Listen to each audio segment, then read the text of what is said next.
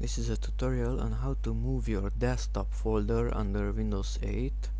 For this, go to File Explorer, click Computer, and Windows installs and places the desktop folder on that partition which contains the Windows logo on it. So double click that partition, then go to Users, double click it.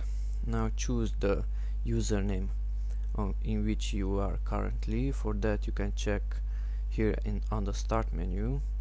This is the username, administrator, that I'm currently in. Click back to desktop. Okay, so let's enter the administrator, then search for desktop, right click on desktop folder and click properties, and then location. Now click the move button and browse to the folder where you want to place the new desktop. For example, I'm going to partition D and I'm creating here a new folder. Let's name it desktop. Enter and click select folder. Okay, notice that the path was changed and click OK. Do you want to move all of the files and folders to the new location from the C drive and desktop folder to the new D drive and desktop folder? Click yes.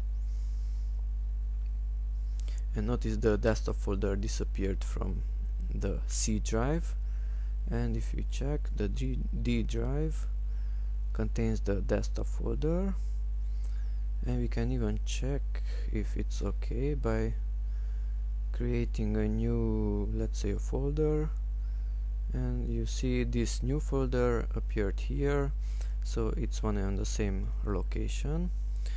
And if you want to restore your desktop folder to its original location, then go up one folder to exit the desktop folder, right click on it, click properties, location, and restore default, and notice the path was changed back to C drive. And after clicking OK, yes, create it on the C drive and move the content, yes.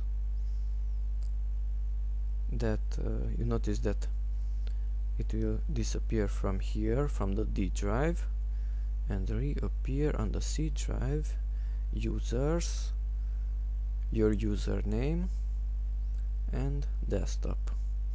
Notice the new folder is present here and present here.